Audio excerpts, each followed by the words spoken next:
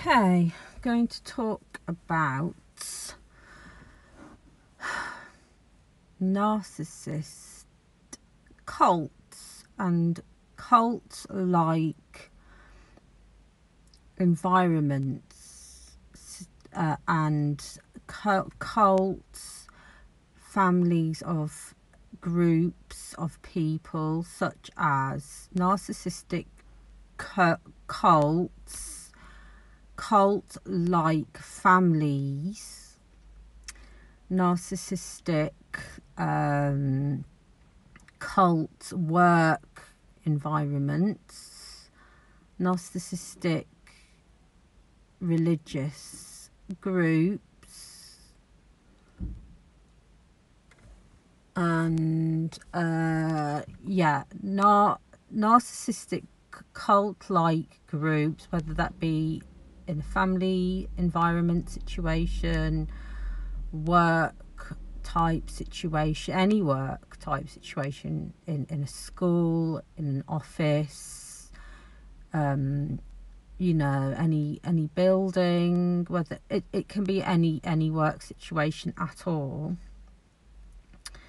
Obviously there's sort of narcissistic religious cult like environments, which is a big thing, and cult family situations. So if you're a curious cat, welcome to my channel. I am Curious Ali Kit Kat, and I have been writing a little bit here and there about narcissistic abuse, and also I spoke about it before on my other channel ages ago, much lower down, but that is now evolved into a completely different channel. So my Curious Ali Cat's channel, this one, is going to be the main channel where I talk about topics such as narcissism and other topics which I will go into, and I have gone into on other videos. But today it's about narcissism, narcissistic abuse, and narcissistic abuse within cults like environments, such as narcissistic families, workplaces, religious places, etc, etc. So yes, you do have narcissists, individuals, but these individuals often operate in cult-like environment or settings. So obviously there are cults, actual cults, big or small, which do have narcissistic behaviours in them, including within religious groups, whatever religious groups that might be. So I'm not saying that all religious groups are you know, based or revolving around that kind of extreme narcissism, but that is definitely a thing that can go on, and definitely within cults it does go on, and people feel like they need to belong to a group, and sometimes they get caught up in cults where they're either born in these kind of environments or they end up in them for whatever reason that may be. No judgment who has been in a cult who is in a cult, but personally I would never touch it with a barge pole.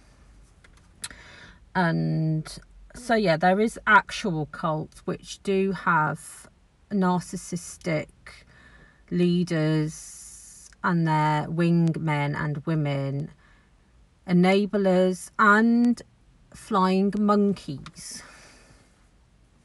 Now the term flying monkeys was taken from the movie that a lot of us have watched, the book, the movie, The Wizard of Oz, where that movie is interesting because it has a lot of narcissistic and a lot of dynamics in that movie, where, you know, the Wicked Witch does have her flying monkeys that do her work for her, and they go around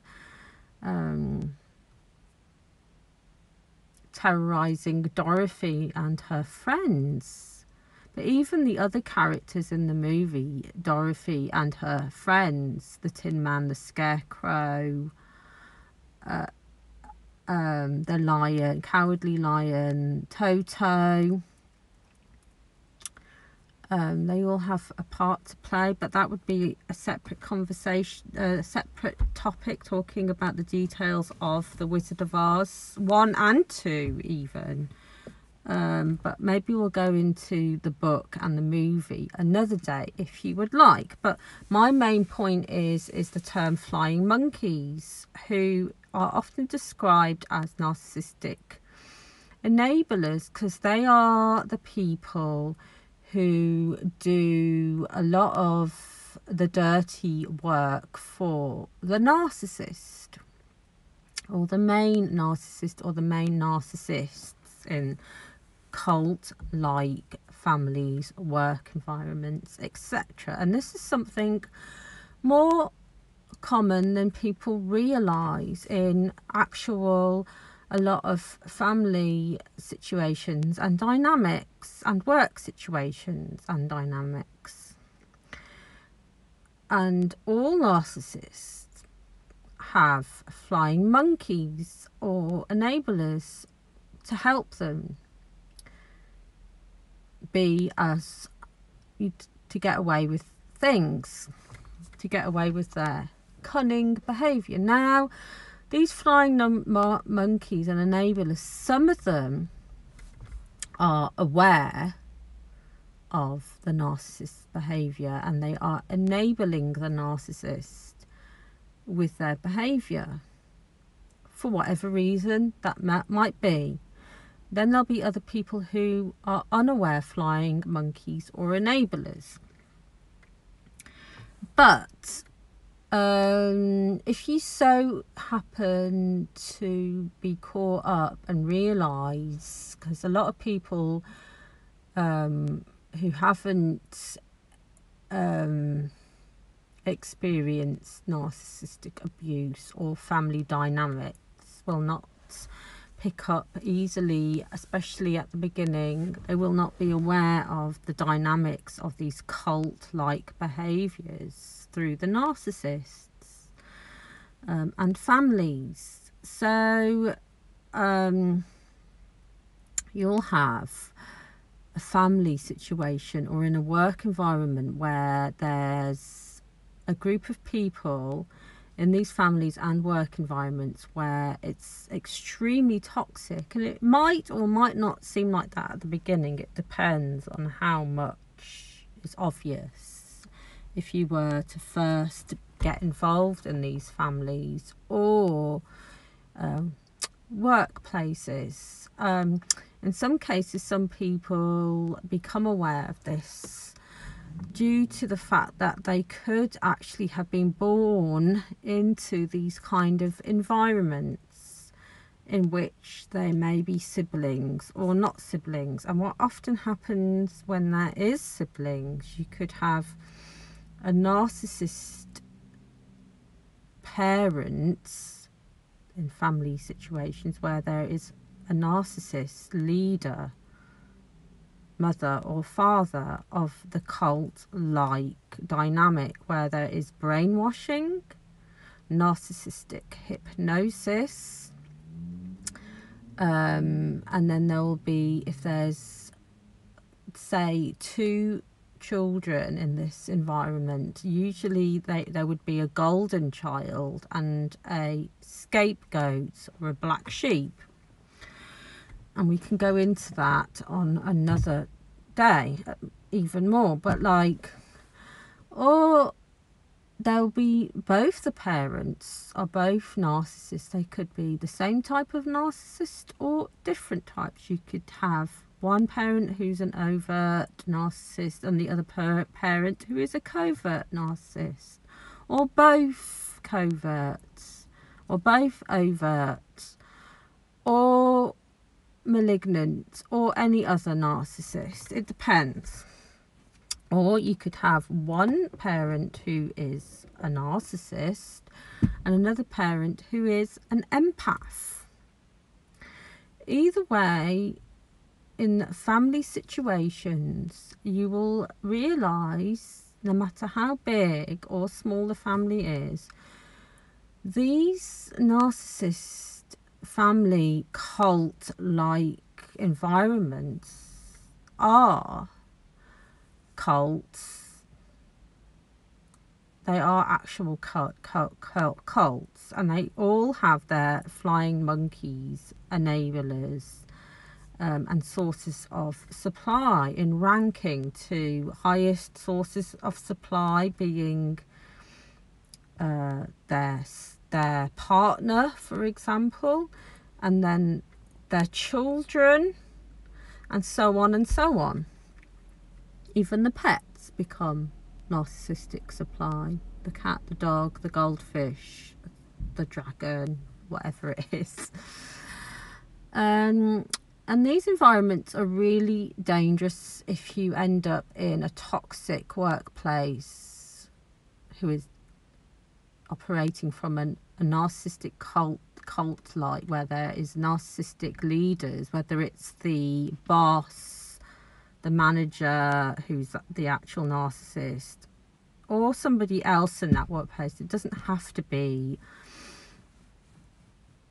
the actual boss or the manager or the owner. It could come from another person who's close to the boss or the manager. It doesn't have to be the top person who's a narcissist, or it could be several of them, or even in fact all of them. And if you find yourself interacting or end up working in these environments, or indeed in these family environments of narcissistic cults, what happens is there is a deep, and you will not realise this at first unless you are aware of it, what's going on, is that there is a deep manipulation, deception, brainwashing and hypnosis going on, where the narcissistic cult members are in fact brainwashing, using a form of hypnosis, grooming their victims. Yes, grooming, I will say. Manipulating everyone, playing games, triangulating, gaslighting, blame shifting, playing victim, and all the sort of traits are being stirred around in the narcissistic household family dynamic pot, or work environment cult-like pot.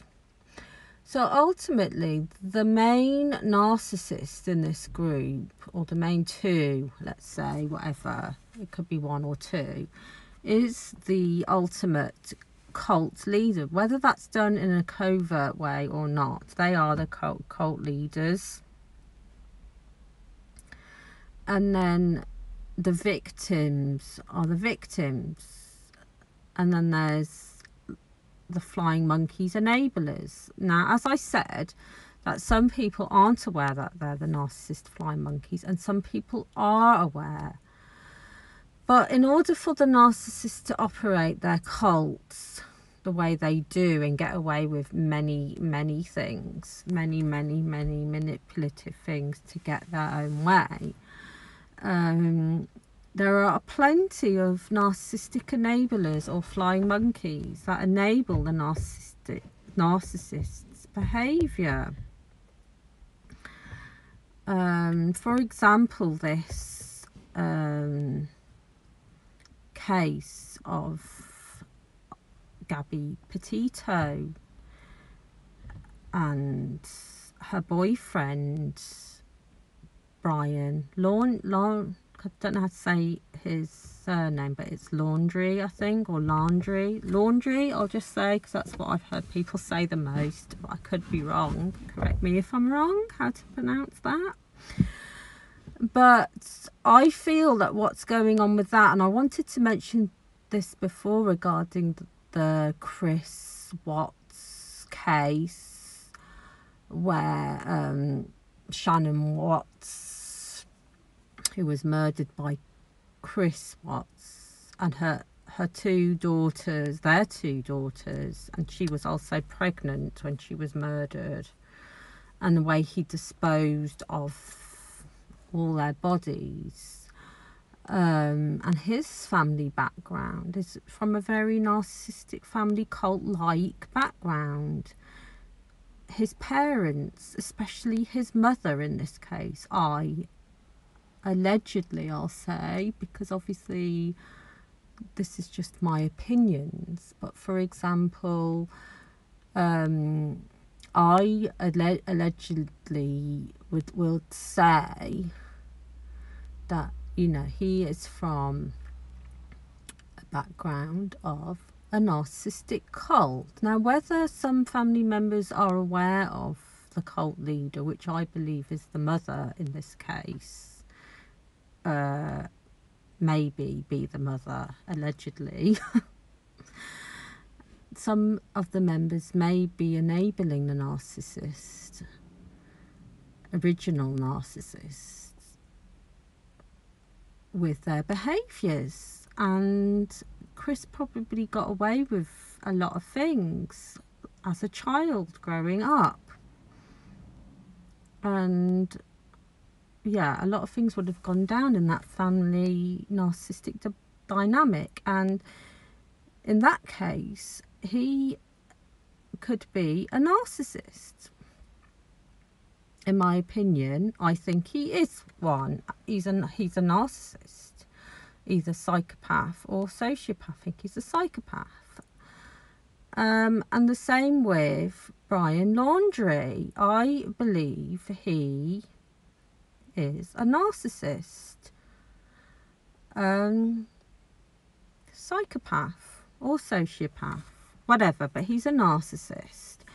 And his parents seemingly look like they're enabling him and being his flying monkeys. Now, I don't know the dynamics, what goes on and what's said behind closed doors between these people when they were growing up, but I think that Brian would have been getting away with being a spoilt little brat from when he was a child and playing victim like he did to the cops, the police, when Gabby and him were pulled over, which I might go into more detail on another day if you want.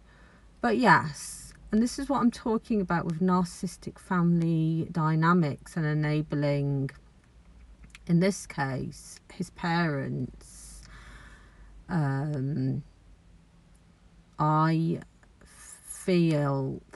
believe that they've enabled their son to get away, well, to help him get away with murder. Now, I don't know whether one or both his parents are narcissists, because we haven't heard them talk. They're keeping quiet at the moment. Maybe later on down the line we'll see them we'll see footage of them being questioned about this whole tragic case that's going on now with Gabby Petito's body was found. And I say this in all due respect to the family and friends, that I want to make awareness from the body footage from the police and what could have been going on behind the scenes with narcissistic family, cult-like dynamics, body language, all that kind of thing. Now, even though obviously they look and behave and act like normal people to their families and friends, I don't know them at all. But there would be a cult-like, there will be a group of flying monkeys, aka enablers, who have been helping Brian. And I would allegedly say that he is a narcissist, probably a narcissist psychopath, if he's murdered Gabby and maybe other people. Who knows? It might come out later on down the line, but I will be I might go into detail on the body cameras that were taken by the police when they pulled over Brian and Gabby, and what's going on there, because in my opinion, I believe that the police, schools, and a lot of places need educating on red flags of narcissistic abuse and the signs of what could be going on, other than what's obvious to the naked eye, what's on the surface. Because what's on the surface says one story, how people behave outwardly, and then there's the non-verbal communication, which is extremely important, and what could be really going on, because narcissistic abuse is extremely isolating.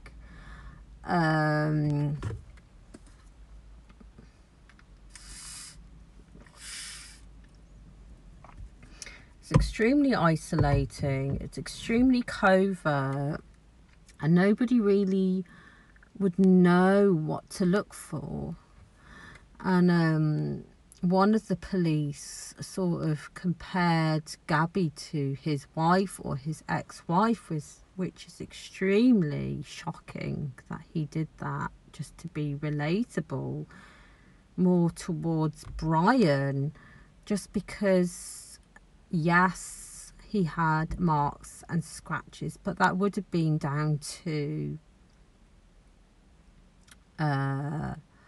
some people would say reactive abuse. Maybe that would have been the case, but I believe also it could be down to defense, to get him to stop what he was doing to her, because the 911 call, clearly the man that phoned was like, that gentleman was hitting the woman. And I do believe that it was a premeditated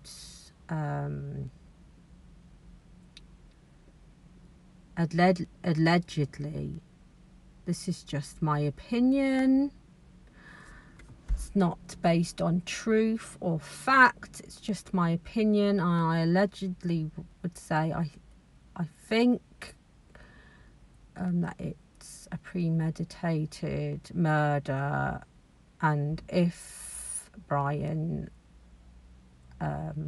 killed Gabby, that I do think there's more going on with the psychology behind him in being possibly a narcissist, sociopath, psychopath, either one or the other, depending on the whole background of him. And I do believe he actually also could be dealing with other mental illness. I mean, Gabby probably possibly had been as well. She did say she had OCD, but the thing is, she was apologising from the very beginning. One red flag, huge red flag. So many things happened, and I might break it down, go into that another day.